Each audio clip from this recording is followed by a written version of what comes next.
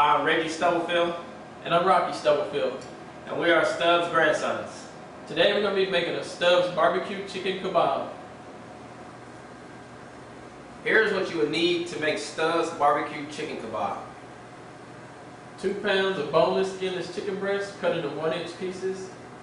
Stubb's barbecue rub, about 2.5 tablespoons.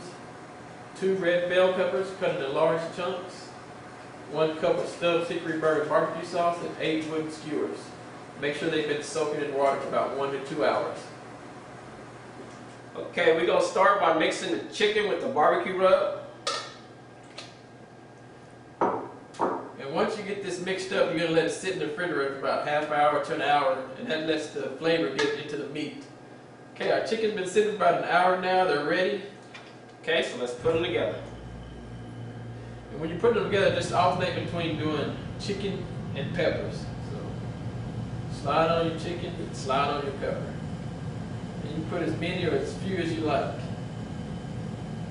Okay. Well, Rocky's the pit's ready. Alright, the kebabs are ready too. We're going to cook these on direct heat for about 7 to 8 minutes, flipping every few minutes.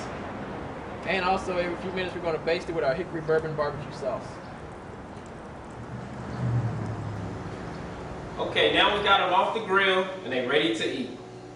And that's how you make Stubb's barbecue chicken kebab using Stubb's Hickory Bourbon barbecue sauce and Stubb's barbecue rub. Enjoy, love, and happiness.